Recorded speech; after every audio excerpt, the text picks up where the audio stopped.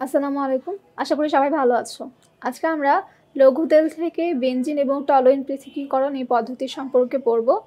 তো আলকাট্রাকে 170 degree Celsius তাপমাত্রায় আংশিক পাতন করলে যে পদার্থটা আমরা পাই সেটাকে আমরা বলি হচ্ছে লঘু তেল।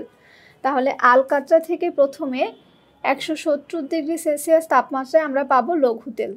তো এই যে আলকাট্রা থেকে আংশিক পাতনে 170 ডিগ্রি সেলসিয়াস তাপমাত্রায় আমরা লঘু তেলটা পেলাম। এই লঘু তেলের মধ্যে 3 ধরনের পদার্থ থাকে: অম্লীয় পদার্থ, ক্ষারীয় পদার্থ এবং নিরপেক্ষ পদার্থ। অম্লীয় পদার্থ হিসেবে আমরা পাই হচ্ছে ফেনলকে। অম্লীয় হবে ফেনল। ক্ষারীয় উপাদান হিসেবে থাকে অ্যানিলিন, থায়োফিন, পিরিডিন ইত্যাদি পদার্থ। এবং নিরপেক্ষ পদার্থ হিসেবে আমরা পাই হচ্ছে বেনজিন, টলুইন, জাইলিন ইত্যাদি পদার্থকে। তো এখন আমাদের এই লঘু তেল থেকে মূলত বেনজিন এবং টলুইনকে আমরা পৃথক করব। বাকি উপাদানগুলো আমাদেরকে এই লঘু তেল থেকে করে ফেলতে হবে, আলাদা করে ফেলতে হবে। আমরা মূলত বেনজিন এবং টলুইনকে এখান থেকে নিব। তো এই কারণে আমরা অম্লীয় এবং ক্ষারীয় পদার্থগুলোকে দূর করার জন্য যথাক্রমে এই লঘু তেলের সাথে অম্লীয় উপাদান দূর করার জন্য 10% সোডিয়াম হাইড্রোক্সাইড মিশাবো এবং ক্ষারীয় উপাদান দূর করার জন্য আমরা গাঢ় সালফিউরিক অ্যাসিড মিশাবো। গাঢ় সালফিউরিক অ্যাসিড অ্যানিলিনের সাথে বিক্রিয়া করলে সেখানে লবণ তৈরি হবে।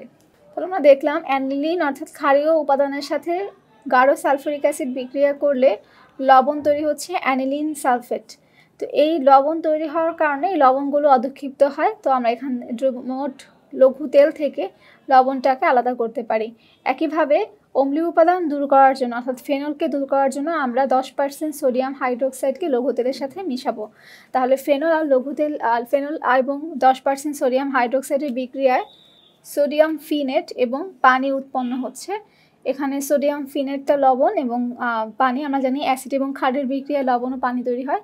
তো অম্লীয় যে ফেনলটা সেটা অ্যাসিড হিসেবে এবং সোডিয়াম হাইড্রোক্সাইড ক্ষার হিসেবে বিক্রিয়া করে লবণ এবং পানি তৈরি করছে। তো এখন লঘু তেলটা যে অবশিষ্ট রইল সেই লঘু তেলের মধ্যে কিছু পরিমাণে অব্যবহৃত সোডিয়াম হাইড্রোক্সাইড থেকে যেতে পারে। এ কারণে লঘু তেলটাকে বারবার ধৌত করা হয়। তো বারবার ধুয়ে নিলে অব্যবহৃত সোডিয়াম হাইড্রোক্সাইডটা আলাদা হয়ে যায়। তো এখন যে লঘু তেলটা অবশিষ্ট রয়েছে এই লঘু তেলটাকে আমরা যদি আবার 70 থেকে 110 ডিগ্রি সেলসিয়াস তাপমাত্রায় আংশিক পাতন করি তাহলে এই লঘু তেল থেকে আমরা পাবো হচ্ছে 90% বেনজল। এই প্রাপ্ত লঘু তেল, যে লঘু তেলের মধ্যে বেনজিন, জাইলিন, টলুইন ইত্যাদি উপাদান মিশ্রিত ছিল, এই লঘু তেলটাকে আমরা 70 থেকে 110 ডিগ্রি সেলসিয়াস তাপমাত্রায় আবার আংশিক পাতন করলে সেখান থেকে আমরা পাচ্ছি 90% বেনজল।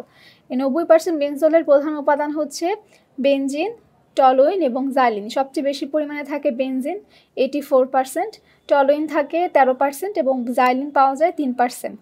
এখন এই বেনজল যে উপাদানটা পেলাম আমরা, এই বেনজলটাকে আবার যদি 80 থেকে 82 ডিগ্রি সেলসিয়াস তাপমাত্রায় আংশিক পাতন করা হয় তাহলে এই বেনজল থেকে আমরা মোটামুটি বিশুদ্ধ বেনজিন পেতে পারি।